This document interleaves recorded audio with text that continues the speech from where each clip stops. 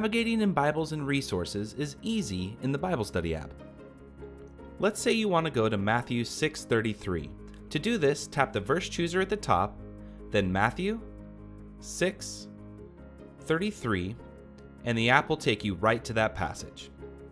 Some resources have content other than scripture, such as maps, notes, appendixes, glossaries, and other articles. For this example, we'll view the ESV Study Bible notes to learn how to use different layouts for the verse chooser. Now that the notes are open, we'll tap the verse chooser at the top, then the settings icon on the top right, then Use List Layout. Now you will be able to see the different articles and tools available in this resource. Other features available in the verse chooser include a compact and a full grid layout. The compact grid layout will show the books of the Bible with smaller icons, while the full grid layout will make the icons slightly larger. You can also enable the shading option to split up the books of the Bible by genre. You'll notice the Gospels are all brown, for example.